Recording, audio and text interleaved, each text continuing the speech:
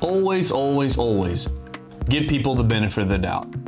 Now this applies in two different ways. In your personal relationships, if you give everyone the benefit of the doubt, assume that everyone's honest, assume that everyone's being above board with you, you're going to have better relationships with folks and they're going to trust you more. And then also they're going to give you the benefit of the doubt.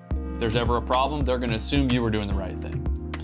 Now this translates to the legal world also. If you're dealing with opposing counsel, maybe a prosecutor on a case, or you're dealing with your client, maybe they're telling you a set of facts, if you give them the benefit of the doubt from the start, they're always going to trust you more. They're going to be willing to tell you when they screwed up. They're going to be willing to accept responsibility when they made a mistake.